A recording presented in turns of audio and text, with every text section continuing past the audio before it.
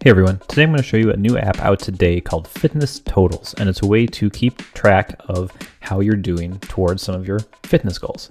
And so when you open up the app the first time, this is a fresh install, so it basically gives you an idea, but basically Fitness Totals provides an aggregate view of all your activity types. So it uses your health data, they're privacy focused, so they're not using it for anything but displaying things locally on your device, but it lets you compare how you're doing in terms of steps or workouts or miles run or something like that, compared to yesterday, the last week, last month, last year. It of course also supports widgets, so you can put widgets on your home screen with the stats that you care the most about. And then you can choose which activities you want to keep track of, and they have a huge list here of things you can track. So to use the app at all, you have to give it access to your health data. So I'm going to say yes to all. It asks for flights climbed, steps, and walking and running distance.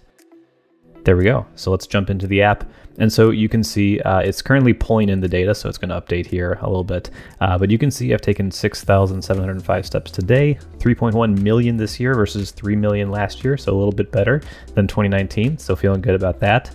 I can see my walking and running miles. I can see flights climbed, and that's it. I can see this share yearly totals right here at the bottom. And if I do that, it basically spits out an image for the activities I want to share. I can choose which ones I want. Maybe I just want to share that one and I get this image. And so I can share that to Twitter, my photo roll, whatever I want. If I go into the settings, I've got quite a few options here. And so I can configure what activities I'm tracking. So it only asks for those first three up front, but you can look at all of these and then add whichever ones you want. So I actually don't personally care about steps that much. I don't care about walking, running. What I do care about are my workouts for walks and runs. I also care about, let's see, active calories burned. And I don't care about flights climbed. So I actually don't care about any of the three that it does by default, but I can obviously just turn those off and then turn on the ones I want. So I go back and now it's going to ask me for access to the things that I just asked for. So active energy and workouts. It needs those. I'm going to give it both of those. There we go. Go back to my main screen, and here we are. I can see my walking distance. Again, much better this year. COVID-19 had me walking the dog quite a bit more than I did the previous year, I guess. I can see my running distances, not very impressive. That's the thing I want to work on in the next year. And then active calories burned, quite a few more than the previous year, so was definitely more active this year. Top back to the settings, and I can set the icon to a bunch of different options. There's quite a few fun ones here. I can change the units from miles to kilometers. Can do some widget stuff. So this is basically showing you how the widgets work. I'll show you that in a second. And then some other stuff about their privacy policy and the people who made the app. So all very cool. Now, let's say, and actually let me jump back in there.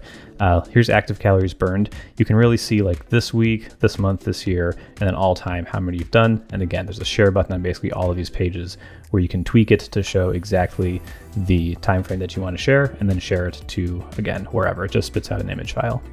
Then from my home screen, I can go here and say I want to add, let me actually go straight down to Fitness Totals. They've got 3 widget sizes, so you can go as big or as small as you want. I'll go with this one, so I'll add this widget. And then it's doing my walking workouts by default. Let me actually change this to running. And then I can choose the time period, today versus yesterday. Let's do, well, actually running's not good. Let's go back to walking. So let's do today versus yesterday, and then this year versus last year.